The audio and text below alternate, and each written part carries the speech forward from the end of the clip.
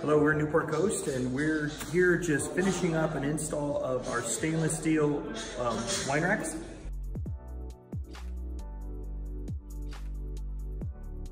So how this is all kind of came about was there is a major home builder in Newport Beach, California, or in South Orange County, Valentine Construction.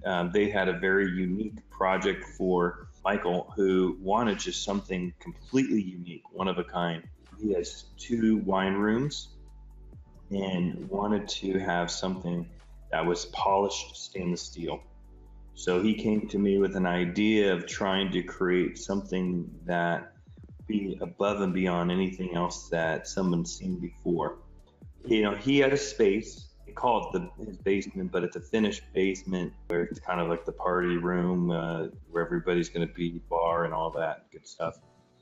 And so this was the inspiration picture.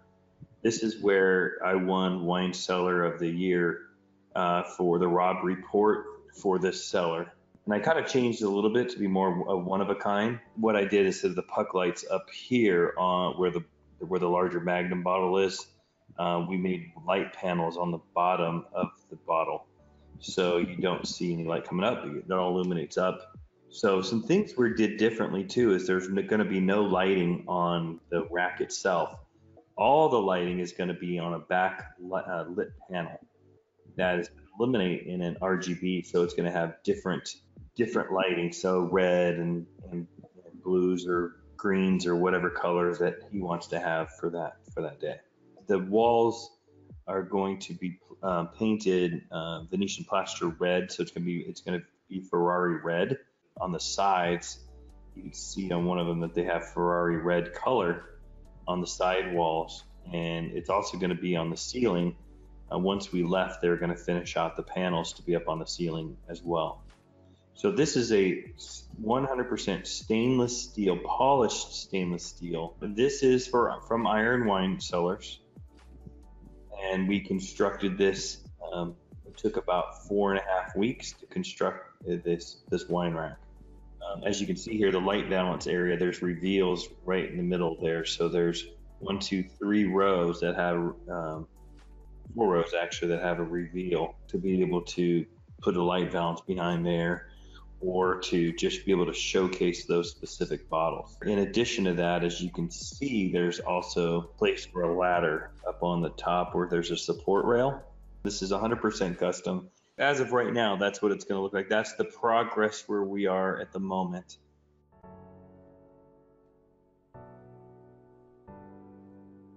We chose to have a ducted unit is because this downstairs is going to be his bar, kind of a nightclub type feel to it. And so this is where a lot of people are going to be. And a ducted unit actually gives you completely quiet. And that's what we wanted to get out of it. That's what a customer wants, something like that. You know, he doesn't want to hear anything. You know, they're enjoying themselves downstairs in the room. You know, we still wanted to have a unit that provides the temperature and humidity. This unit actually did do that as well. We programmed it to continue to be at 58 degrees, anywhere from 58 to 62 degrees.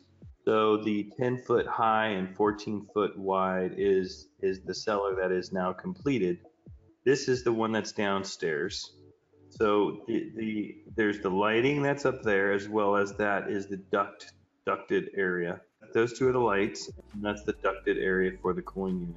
And this is just after it's been foamed. So it's called polyurethane, is the best type of insulation that we get a specific contractor that does the spray foam, and he applies about 2.5 to 3 inches of foam material to the walls to make sure that the insulation and the vapor barrier is installed properly. So when it's correctly applied, the spray foam ensures that there are no areas for vapor to penetrate through. You really want to have 0 air gaps, because warm air with cool refrigerated air creates condensation, and this will not create that condensation on the glass. The racking should be done in about 3 weeks. We are working on an electrical plan. This is a one of a kind, never seen before type of wine cellar. It is definitely a wow factor.